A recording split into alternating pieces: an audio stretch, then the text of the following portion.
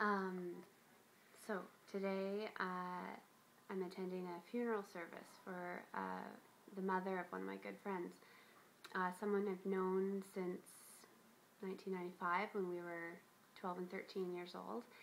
And my friend's mom was incredibly generous, incredibly compassionate, loving, kind, beautiful woman. And she had 3 children of her own.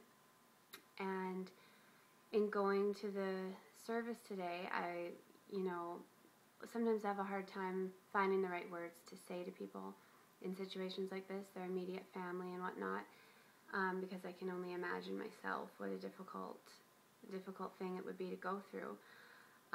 But I was thinking something that always sort of crosses my mind as myself being the mother of 2 small children. And even before this woman passed away, I had these thoughts regularly. That if ever, my 2.5-year-old is testing my patience, or,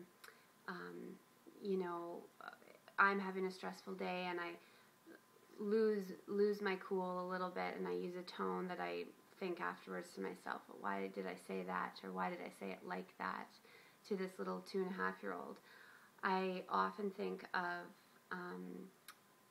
my friend's mom who's passed, and somehow she is a model to me as a mother, as well as my own mom, of course. But something about her I really admired as a parent.